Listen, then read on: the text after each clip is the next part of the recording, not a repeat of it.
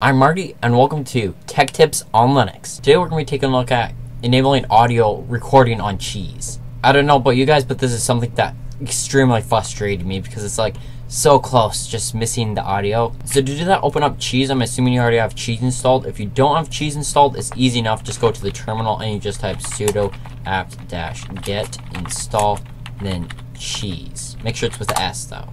Give it your sudo password. You can see I've already got cheese installed there. If you go to the menu and then to sound and video, cheese, you just want to open it up. Now I'm actually recording with cheese right now.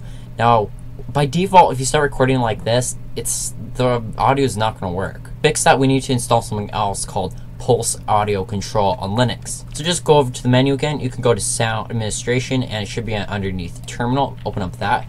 And then you want to type sudo apt-get install pulse audio, and I believe it is all one word. Hit enter and it should install a second. Alright, and I've already got Pulse Audio installed, and then from there what you want to do is go into the menu underneath sound and video. You should have Pulse Audio volume control underneath sound and video. Just click on that. By default it's going to be at the recording tab. Now if you have cheese open and you're actually videoing, what you want to do is if you click right here, maybe I can make this a little bigger. There we go.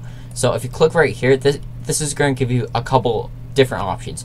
By default, it's probably going to be built-in analog stereo or something like that.